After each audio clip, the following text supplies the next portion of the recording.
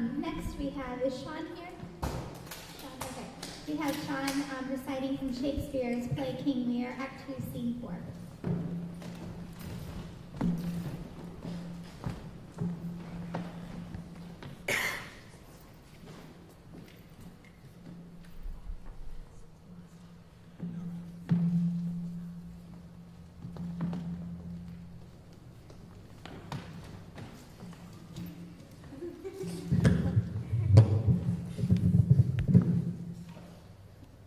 This is, as Dr. Monroe said, this is from Act 2, Scene 4, and I'll be playing the Fool, and Riley will be playing King Lear.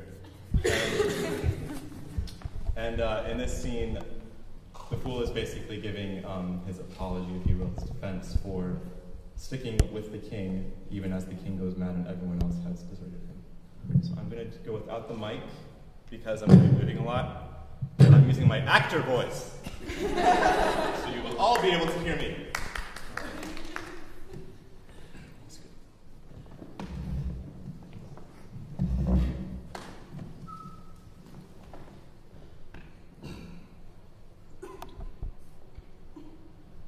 We'll set thee to school to an ant, to teach thee there's no laboring in the winter.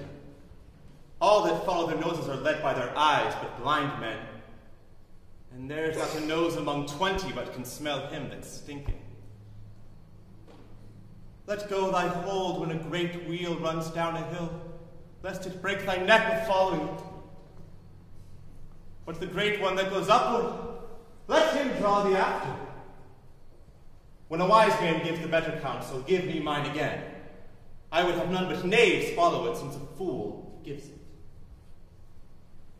That sir which serves and seeks for gain, and follows but for form, will pack when it begins to rain, and leave thee in the storm.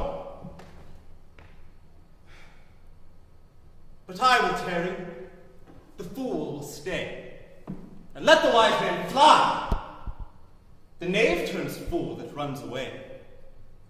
The fool no knave, per die.